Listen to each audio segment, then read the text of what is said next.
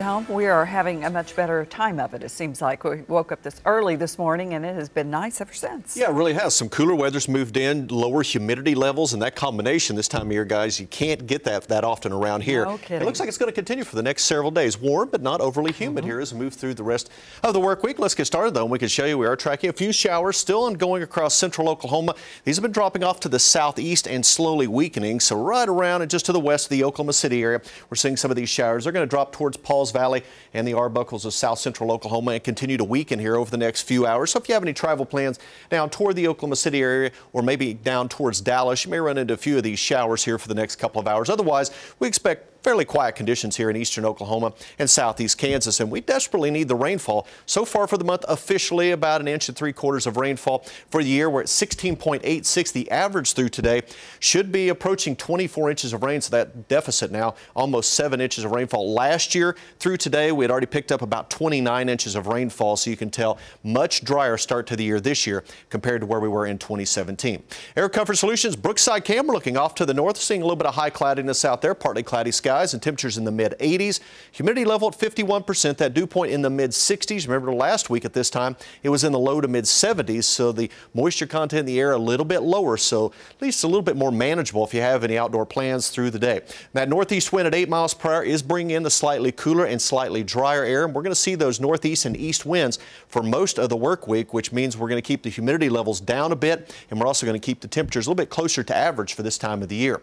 Only at 79 in Rogers, we're at 84 in Tahlequah, 86 here in the city. Stillwater, you're at 86 degrees. Parts of southeast Oklahoma, for the most part, running low to mid 80s right now, 85 degrees. In McAllister, you throw in the humidity, at least what we're seeing out there right now, feels generally like the mid to upper 80s in many locations. A few spots now feels like 90 degrees. Poto, also in Muskogee and Bristow, and out in the Ponca City area currently feels like 84 degrees. The hottest of the weather has been pushed down to the south. Temperatures already in the low to mid 90s across most of Texas, and it's going to stay there for most of the week. Now, as we move through the next 2 or 3 days, we will see temperatures climb just a little bit, but we're not going to see any triple-digit weather here in eastern Oklahoma compared to what we saw at the end of last week.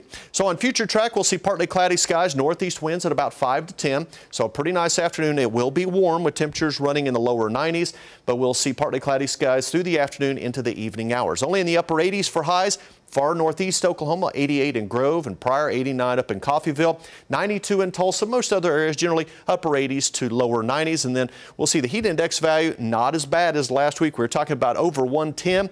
Today we'll see heat index values between 90 and about 100 degrees. If you're heading toward Oklahoma City, a little bit hotter with that heat index during the afternoon at around 101.